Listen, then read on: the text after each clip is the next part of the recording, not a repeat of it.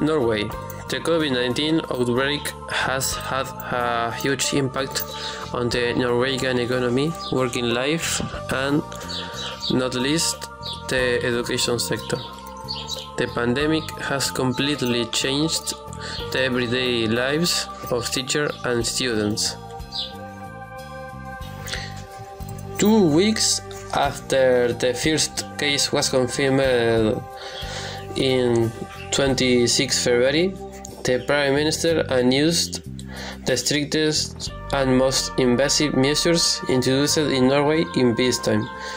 Schools and kindergartens were closed, quarantines introduced, and most restaurants and bars had to close until further notice. On 12 March, the Norwegian Directorate of Health decided to close all education institutions at all levels. On 21 March, Parliament starting unanimously voted in favor of a temporary coronavirus act to mitigate the consequences of the pandemic. The temporary regulations concern legislative adaptations at all levels of education and training in refuge reception centers. The teaching and learning process are informing learners about hygiene and safety in the pandemic situation, and availability of online resources, use of existing platforms, or developing new ones, digital change and preparedness.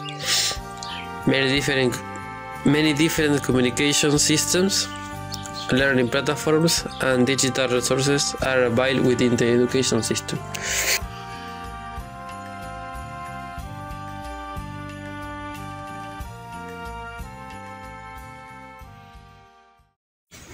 Uruguay was already very well prepared for online teaching, says Di Gropello, who is an economist specializing in education. The South American country dedicated many years to guaranteeing connectivity and access to digital tools for the educational community, even with sufficient support for their use, he adds.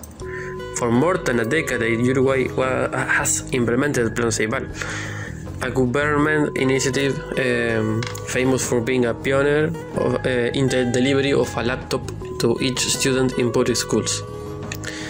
But since the other educational innovations have been developed, such as the CREA platform, a kind of social network where each teacher can upload materials, send and rate assignments, and dialogue with their students. Other initiatives include the gamified mathematics platform Matific and Biblioteca País, with more than 700 recreational books and study materials in text, audio, and image formats. These and other technological educational resources are now available for all devices, divided according to whatever they are aimed teachers, students, or families, whether they are public or private centers. The story of the Australian cruise ship with coronavirus rejected by several countries and the humanitarian corridor it found in Uruguay. In fact, the World Bank highlighted in its country-by-country monitoring of the educational response to COVID-19. That from the Ceibal plan, families are encouraged to accompany their children to use it during the suspension of classes.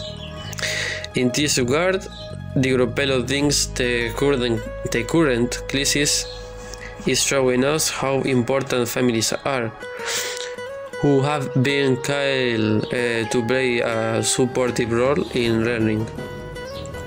Hopefully, when this happens, education system will remember this and can continue to develop measures to involve families more in learning process, and that they can continue to develop measures to support the most vulnerable households, he added.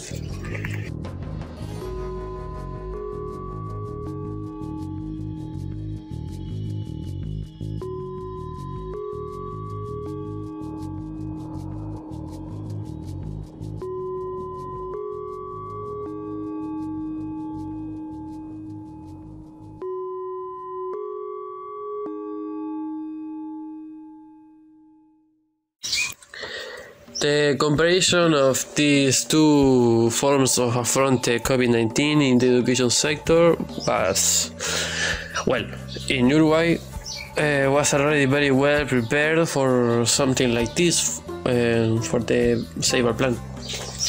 The government acts very quickly in take measures in the pandemic situation. I think government of Uruguay was very smart than the other South American governments, and in Norway something more of the same, but in Europe. The Prime Minister take very strict measures to affront the COVID-19 in the education sector. The schools and the parliament had in accurate and take the better solution for every student and do not lose so much time.